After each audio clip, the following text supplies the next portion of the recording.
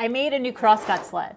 It has an extension fence for repetitive cuts on long stock, an adjustable fence for angled cuts, and it also can cut longer bevels like for box parts.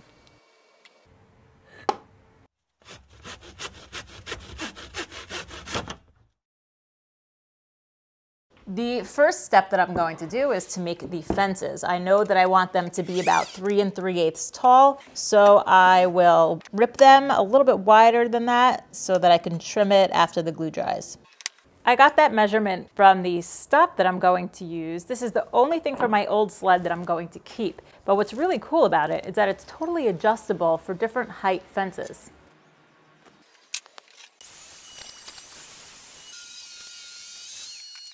So I have 2 pieces for the front fence and 2 pieces for the fence for the extension and the back fence. But I'm going to glue them up at the same time using a level clamped to them to make sure that they're completely straight and flat.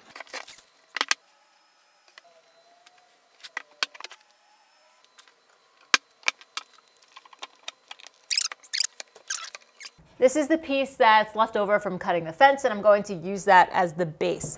So I followed my plans that I have on my website, and I drew out some lines to cut away at the excess to just like get rid of a little bit of the weight. Now the reason why I'm actually making this sled a lot narrower than my last one is because I don't plan on using this sled for cross-cutting wide panels because I just got a new toy. So I'm going to primarily use a track saw as a way to cross-cut wide boards, and since I got a new toy, that's what I'm actually going to use to cut off all these excess parts on the base. Yeah, I'm gonna need to get some dust collection for this.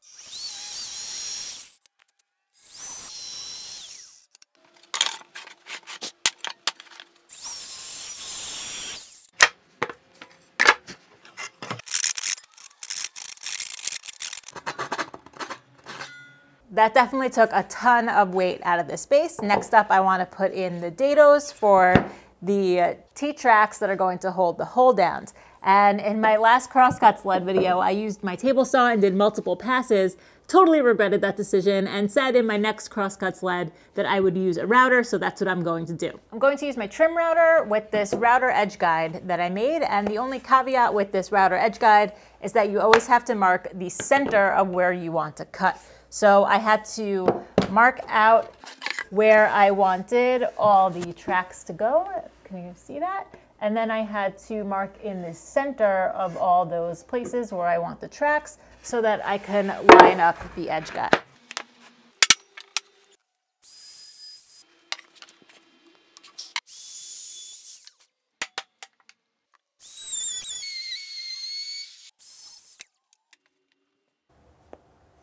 Next up is the runner, and I've had luck in the past using this HDPE material. It's like a plastic. You can use extra cutting board material and stuff like that. The reason why I like using this is because it's super stable and it won't expand or contract with the seasons. I'll just measure the miter slot here and set the fence to that width.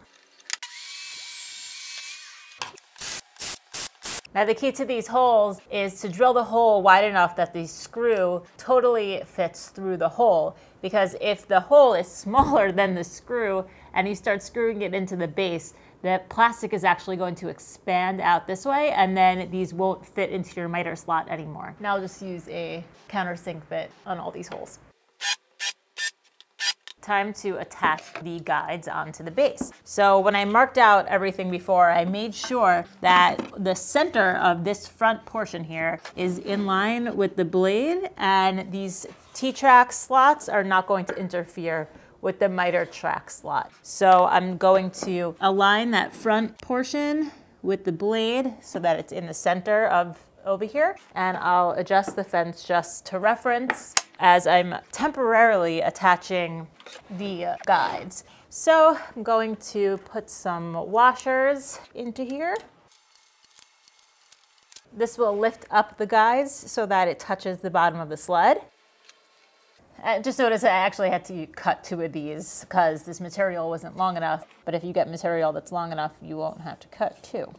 Now I'll use some double-sided tape on here. Bring that sled back.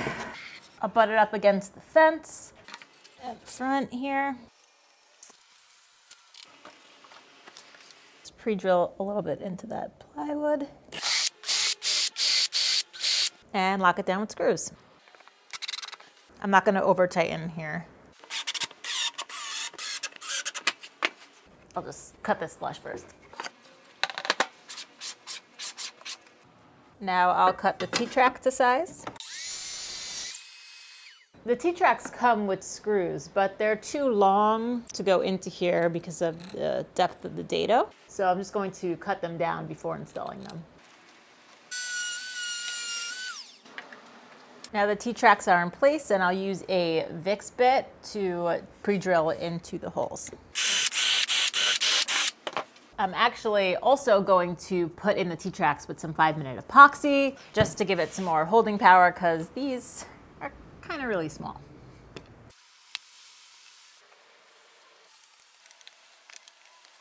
And the screws are really just there to hold down while the epoxy dries.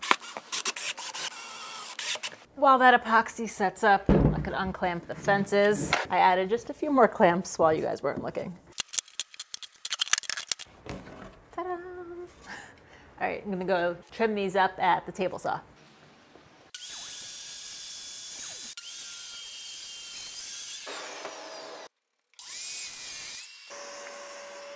Using that same 3/4 inch router bit from before, I'm going to make the tracks in the top for the T-track, and I'll just roughly center it.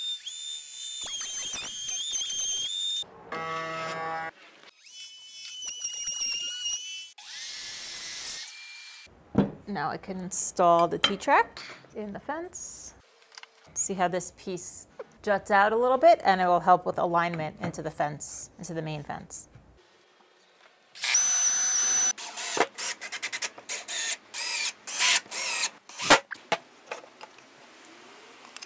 Next, I'll cut the extension base to size, and I can use the long part of the main base to set the fence for that.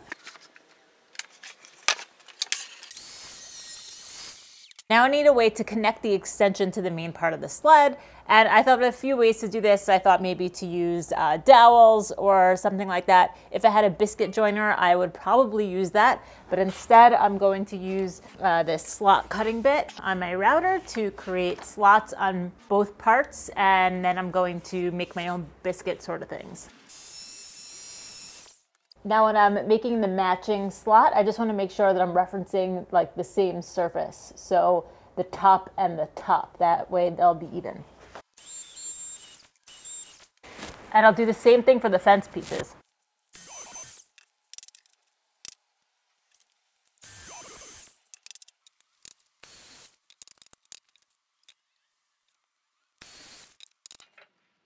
All right, maybe I'll get lucky in here, find some material fits. Oh, nice. Okay. That's a perfect fit. All right, so I don't have to mill anything up for this. Ooh, I just have to cut it to size. Awesome.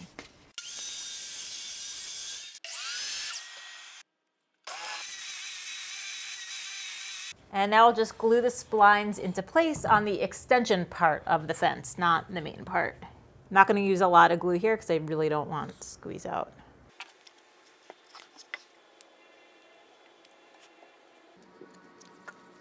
The pieces now fit together and align really well, but I'm going to need a way to lock them into place when I'm actually using it. I thought maybe I would use this steel bar stock as some sort of lock, but I think that this piece of oak is going to be strong enough, so I'm going to go cut this up.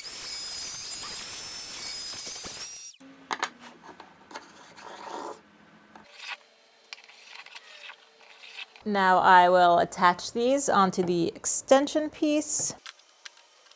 Maybe I'll use some glue. Yeah, I'll use some CA glue. I actually considered making another groove in the fence pieces so that these would lock into them, but I'm not really sure if it's necessary. So I'm just going to use some CA glue and screws.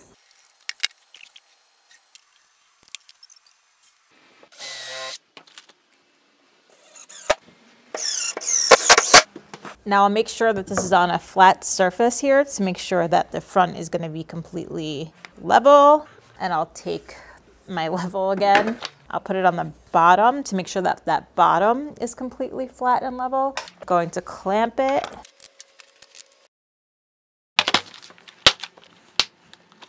To make the locking mechanism, I'm going to use these threaded inserts.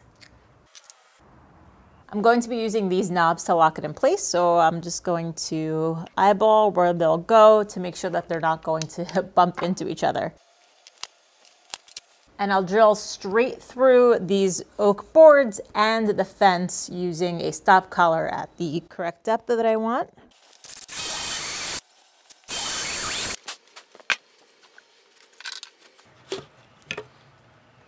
I'll drop some CA glue in place, not actually sure if it's necessary.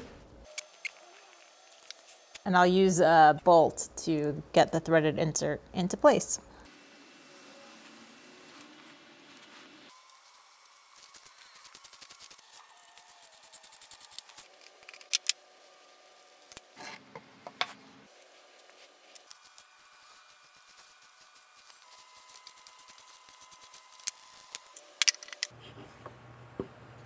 I'm adding a chamfer to the bottom front of the fences, and this is going to collect dust and will keep my cuts more accurate.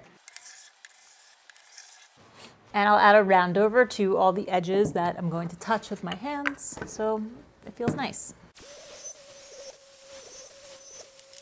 I'll put the back fence on first, and this doesn't need to be really square or anything. This is just holding the two halves of the sled together, just keeping it a bit more stable.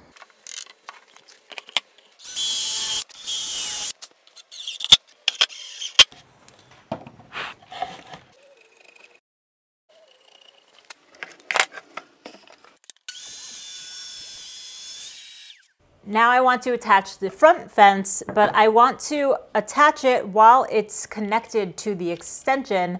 That way, when I'm setting it for square, the whole front fence is going to be set for square. So I'll lock it into place. And I'll clamp a level to the front of it so that it stays completely straight while I'm attaching it. I'll put the extension base into place.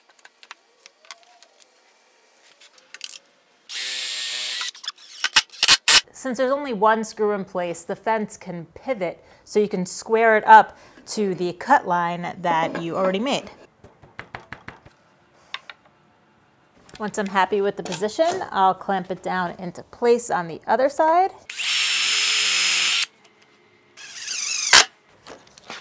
I changed my mind how I want to square up the fence. So there was just too much deflection in this center area when I was trying to do a test cut, and it wouldn't give me an accurate reading because when I was pushing along here, there was too much bend because these points are far away from each other, and there's also this joint here, and the fence being, the level being in the way just was not a good idea.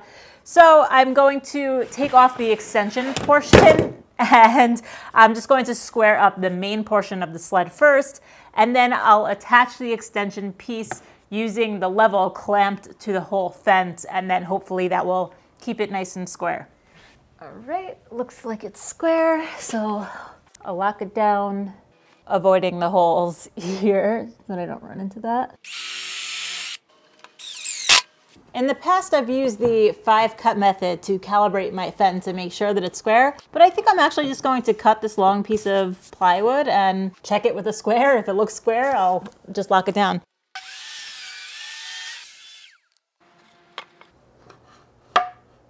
That is square enough for me, so I'm going to go ahead and lock down the rest of the fence. Now I'll put on the extension base and the extension fence, and I'll lock it down.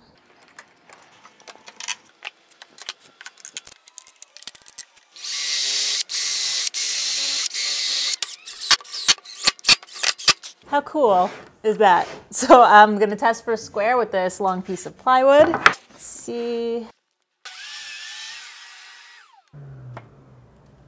Looks good to me. I'm so happy about this. All right, next step is to cut the bevel. The reason why I only used one miter track on the bottom of the sled was so that I can switch it to the other miter slot and I can cut bevels on this end. First, I'm going to raise the blade and set it to 45. Just lower the blade a bit.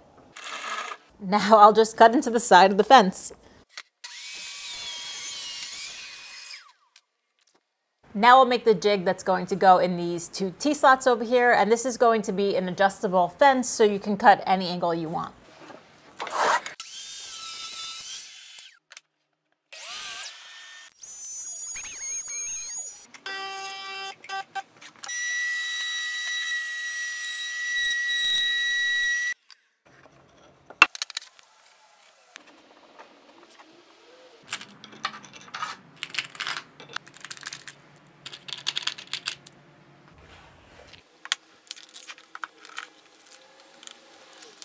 So this fence can now be set to any angle that you need. My most commonly used angles are 45 and 30, so I'm going to cut a 45 on one end and a 30 on the other end.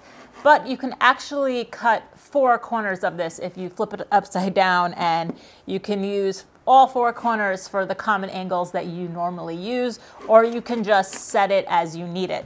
So I'm going to set this by using a triangle. Once it's set, I'll lock it down and cut off the end. And what's cool about this is that once you cut the angle one time, you can use that as a reference for where to set it for the next time. So all you would have to do is line up that 45-degree cut or whatever angle cut that you will need against the blade and then lock it down, and you have the correct angle for your project. I'll actually use it now to shape the blade guard that I'm going to put at the back of the fence. I just want to make it a nicer shape, so I'll clamp it down here and make some cuts.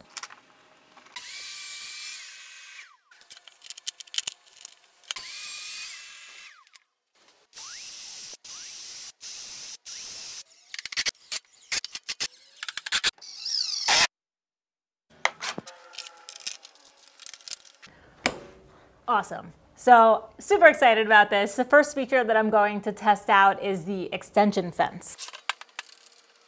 So the reason for the extension fence is to make repetitive cuts on long pieces easier. And it's pretty cool that this stop block transitions back and forth from the extension to the main part of the sled because of the way that the T-track was installed. So this stop block actually has a really cool feature that I want to show you. So let's say I want to cut this board, let's say to 34 inches, all right? So I'll set this 34 inches away from the curve. And what you can actually do is push it out and then lock it into place. Double check that that measurement is correct before making any cuts, obviously. Adjust it slightly. Now it's set to cut the piece at 34 inches, but I first want to square up one end. So what I'll do is I'll flip the board onto its edge and slide it underneath the stop block. After squaring up that end, I can now flip the board over and put it on its face, push it up against the stop block, and now cut it to the measurement that I want. So this is really great for making multiple cuts so you don't have to move the stop. I really love this thing. And one of the best features is that there's zero deflection on it. I'm sure some of you have experience with stops like this one.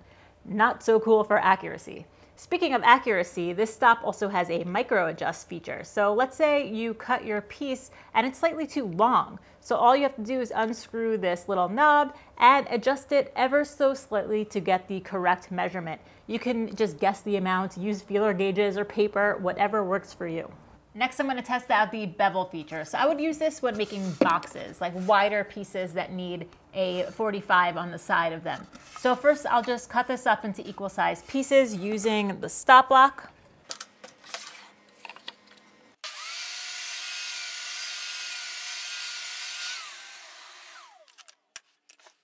Now I'll swap it over to the other miter slot and set the blade to 45. I'll line up the piece on the edge of the sled here, and I'll adjust the stop blocks so all the pieces are going to be the same. And cut all 4 pieces.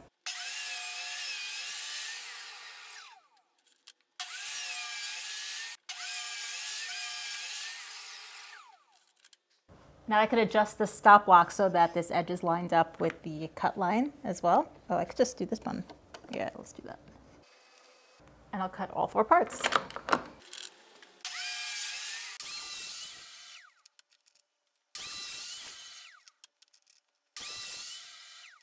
Now the ultimate test.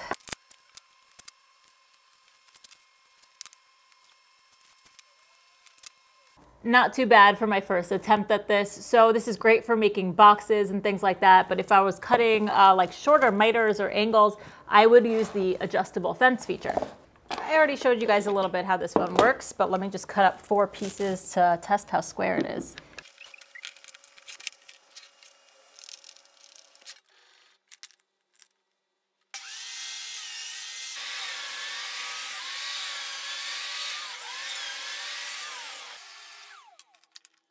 I'll cut just one more piece and I'll use this as a stop. Now I'll put this on the sled and I'll use this clamp, pull down this stop piece. That way I could butt it up against that angle over there, and they'll all be the same measurement.